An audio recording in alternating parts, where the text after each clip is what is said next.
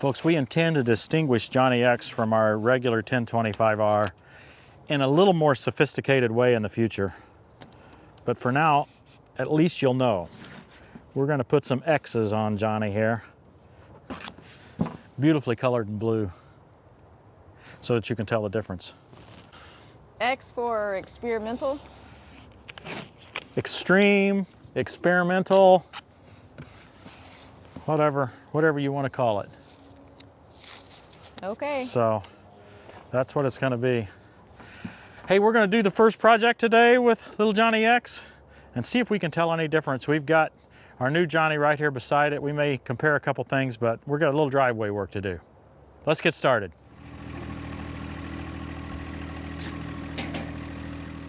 Val from Area Diesel suggested that we push into a pile and just see if we could tell any difference. Off camera, I tried this in low range and both tractors would spin their wheels, and it's kind of muddy here, so that wasn't good. So what I'm going to do is I'm going to try in high range. Machines in high range, I'll run them at the same RPM. I'll tell you what I'm going to run them at then. And we're just going to go into the pile. It's not like I'm going to try to ram in, but I'm just going to go steadily in. And I'm going to hold the pedal all the way down and see what happens. This is a standard 1025R. This one's got 3.8 hours on it. Might as well tear it up right at the beginning, right? 2,700 RPM, here we go. Pushing all the way down and holding it. There we go. I pushed it all the way down, held it all the way down, killed the tractor. Wasn't a real comfortable feeling, was it? No. That feels like abuse. Obviously you wouldn't run your tractor this way, but it's just for demonstration. It's not going to hurt it once.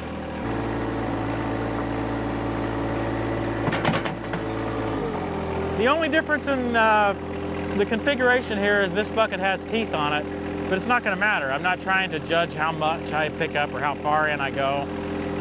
More just judging how the tractor behaves, the differences. Okay, you can identify Johnny X now. We got X's all over. Pretty high class, huh? Well, we want you to be able to see the difference. We want you to understand that when we're using this tractor, we're not using a stock tractor. We're using something that's been modified. You need to know that. If you happen to just tune into our very first episode and say, wow, that 1025R's got a lot of spunk. Well, this is why. 2,700 RPM. We'll go steadily into the pile. Pedal all the way down. Okay? See the difference? So in that test, we drove it all the way in, put the pedal all the way down. You could hear the squeal of the pressure relief valve in the hydrostat transmission, but the engine didn't bog down. The engine did not stall. The stock 1025R seems quite well balanced in that sense, that the engine and the hydrostatic each reach their limit basically at the same time, right? I mean, even on the first test with the standard 1025R, we were able to force the hydrostat into pressure relief, but it was at about the same time that the engine stalled. Here, the engine's got a lot more power, a lot more ability than the hydrostatic drive. Hey, we'll get into some actual numbers. We'll do a pull test with it, which is essentially the same thing, but we'll get a scale hooked up so we can test that, compare the differences in a more geeky video. But for right now, we got to do some work on the driveway. I'm going to put the land plane on this machine, just see how it feels.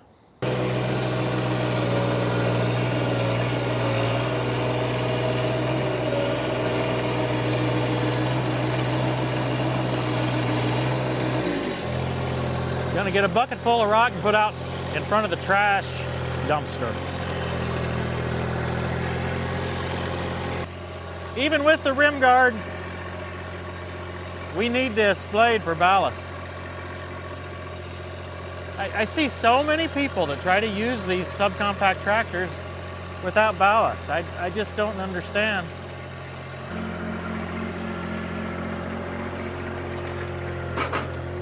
Ready? Yeah, do I have bushings? No bushings in there? There's a little bushing. Okay. That's better, but it still doesn't feel like enough ballast. if I do much work with the loader, I put something heavier than this blade on. We've widened the driveway a little bit here, and we're just having trouble holding it.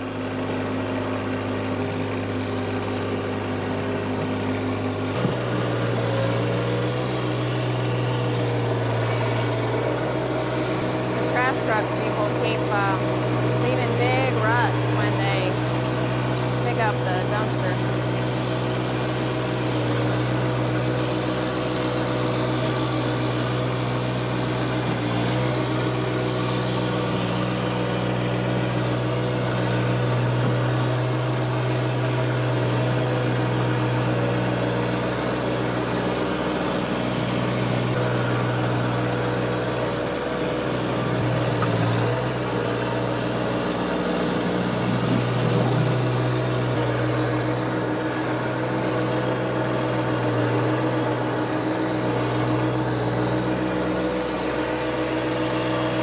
I don't believe little Johnny is as big as the garbage truck. No.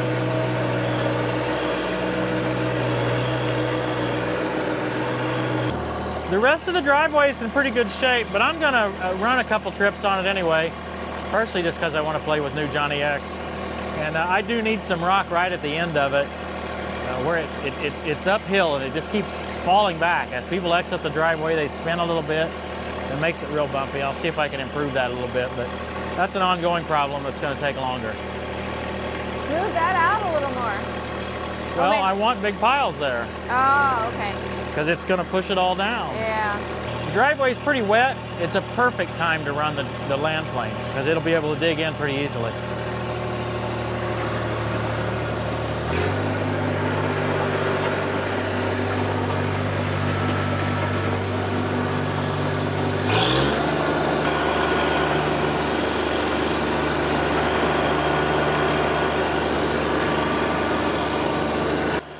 We're going to show you some longer scenes of the land plane in action in this episode.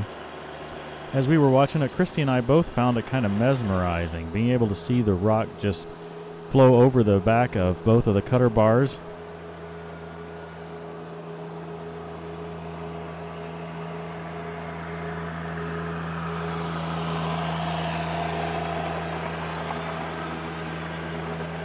Basic operation of a land plane is quite easy. Arrange it so the land plane is level left to right and level front to rear. Then just drop your 3-point all the way down and go. Once you've watched it work a little bit, you may want to raise up the back cutter bar or lower it or whatever works to suit your needs. You can do those adjustments easily with the top link of the 3-point hitch. In addition to just moving around the rocks on top, I like to dig in just a little bit to that solid surface that you see there.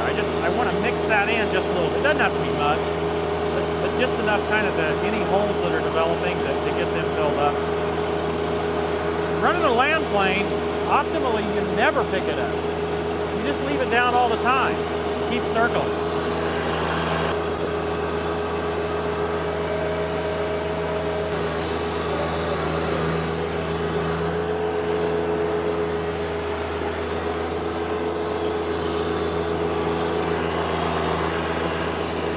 I'm running in low range with the pedal all the way down.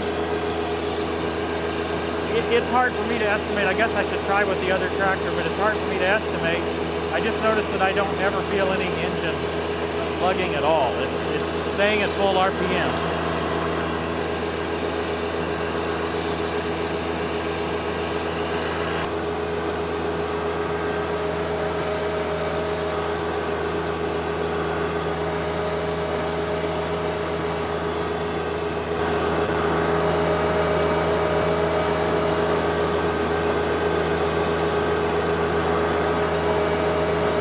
If I had to choose one tool for driveway maintenance, I think it would be the land plane. This is just the perfect tool for this job. For just a little bit of, top dressing or just a little bit of top work on it, I really like that harrow. You've seen me show the harrow several times. The land plane is just slightly more aggressive. But the harrow doesn't disturb quite as many rocks, so I like it a lot. It's even easier to operate than the land plane.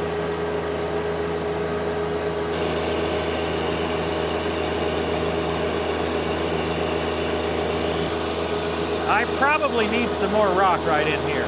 Over the years, the rock hasn't got pushed out of the driveway, but what's happened is as the driveway kind of packs down or compresses more, the soil seems to get pushed out a little bit.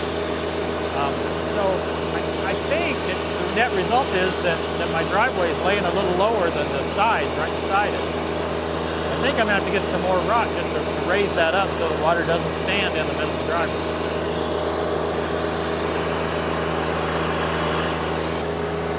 Doing some serious digging here in the middle.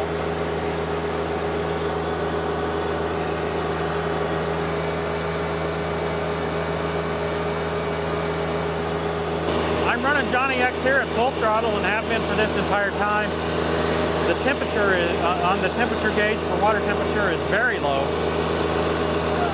It's a load for Johnny X here, but it's not, it's not overloaded in any sense. I think it's going to be able to handle it fine. I don't see any reason why it would get hot at this point. I'm pulling a full box at this point.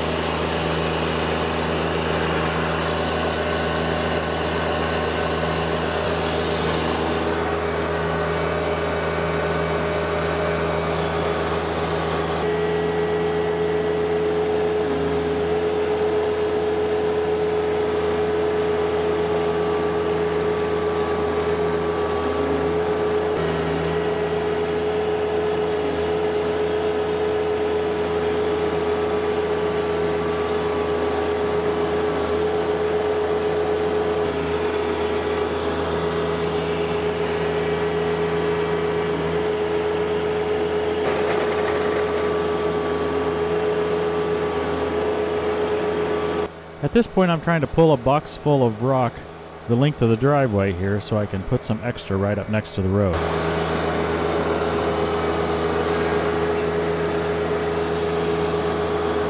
Now what I'm trying to do is bring some of these fines, the powder, up here closer to the road. When I have just the big rocks, the cars are able to just kind of spin on them as they go out. I was hoping maybe if I got some of these fines up here that it would pack down better. That's not the end-all solution, I get that. I've got a plan for a much larger project. Who knows, hopefully this summer. I'll talk a little about that project now. What I intend to do is to take that culvert pipe out and replace it with a longer culvert pipe. And as a part of that project, I would like to raise this part of the driveway so it's not so steep. The only reason that I'm worried about the steepness there is because that's where people bounce to get out on the road. They're trying to accelerate to get on the road at the same time they're trying to go uphill to go one way or the other, and it's just causing the rock to displace really easily. So what I'd like to do is level out the driveway. So in other words, raise it here where the tractor is such that it's essentially flat, and then begin to slope gradually from the tractor here onward. That's my goal, and I haven't started that project yet because I really would just like to start with a new culvert that's wider so that a semi-tractor trailer could get in here. My brother Tom complained when he came in here with his semi, he couldn't make the turn very easily, so he wanted me to have a wider culvert. Yeah, I mean, nobody else has tried to back a big truck down the road here, and he did. What I would like to have is the ability for a big truck to drive down, turn around, and come back out. We have a lot of times where we end up unloading large equipment here on the road, and it's not very safe, and it's just not very comfortable.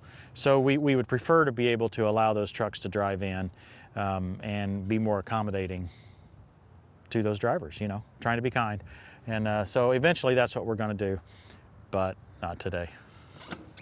I'm going to work a little bit more on this rock here, see if I can get it leveled a little bit better.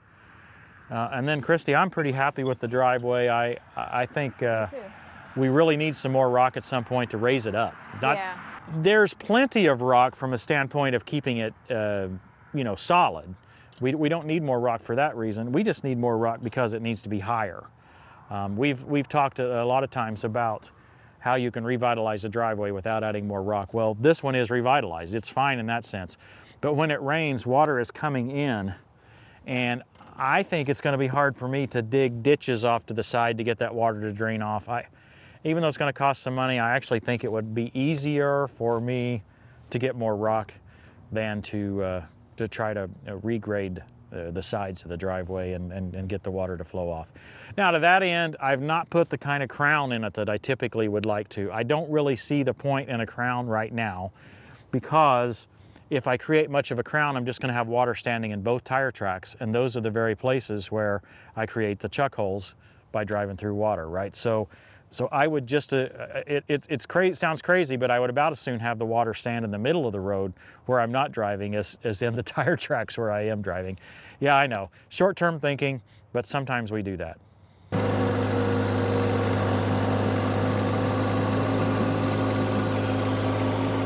I have a hard time getting this perfect, and to be honest, I don't know that it matters, because the first time a truck comes out of here, they bounce, bounce, bounce, and mess it all up anyway. So, and when I say a truck, it's, you know, my truck just as easy as anybody else's. I'm not blaming anybody else.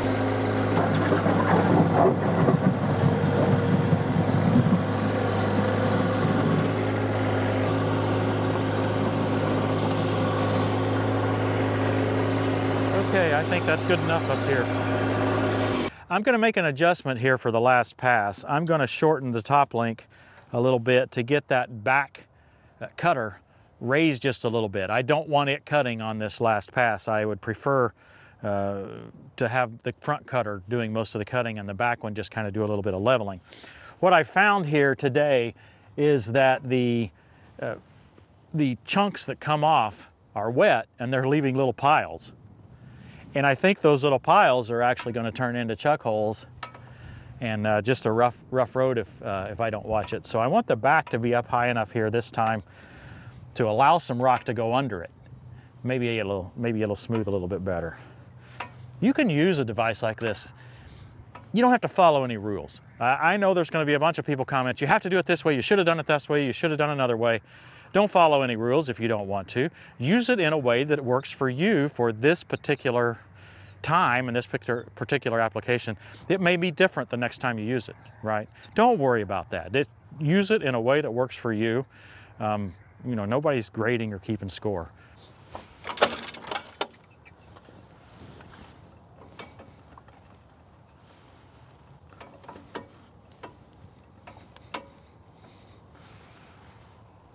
First thoughts about Johnny X?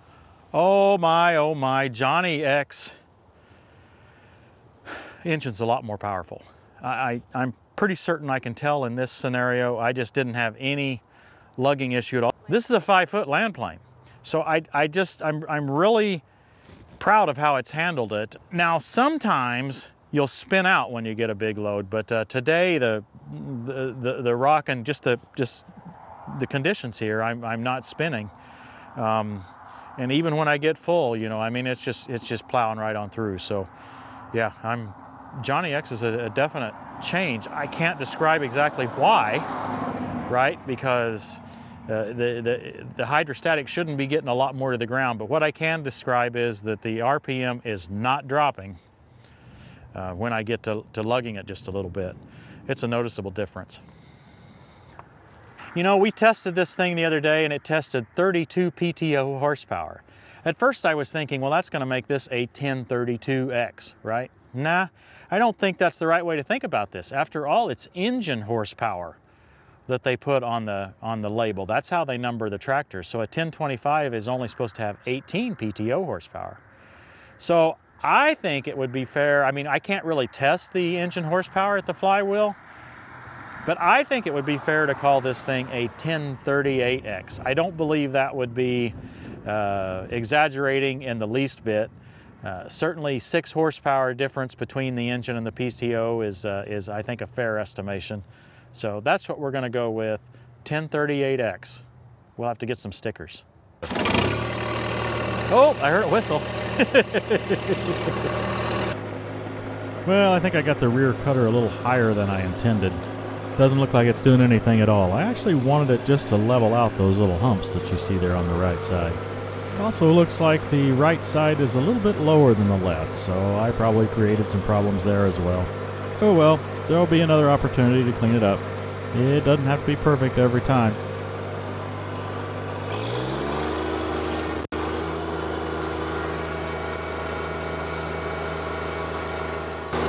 High range, baby! Pedal to the metal. That's all we got.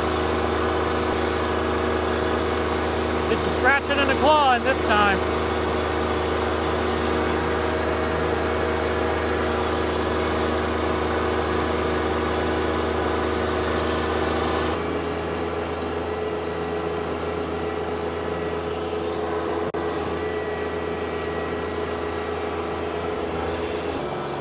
Christy, let's go get a cheeseburger. Folks, I hope you've enjoyed this. Thanks for watching, everybody. We'll see you next time on Tractor Time with Tim. May these words of my mouth and this meditation of my heart be pleasing in your sight, Lord, my rock and my redeemer. Come here, kitty. Come on. No. He just wants to be on the plow.